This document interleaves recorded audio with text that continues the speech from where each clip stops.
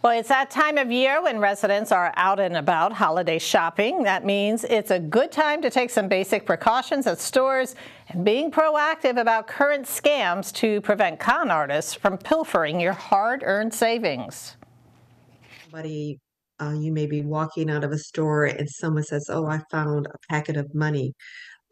Let's take this to the bank and see if it's going to be clean." But you put up some money and I put up some money, so we both know we're in this together. And that person eventually cons you into getting into your car. This happens quite frequently now, and going from bank to bank to get tens of thousands of dollars to put up as a good faith effort. And eventually that money will disappear because they'll say, "I'm going to the bank and retrieve it," and then you don't see them again. Here are some basic precautions you can take during the holiday season.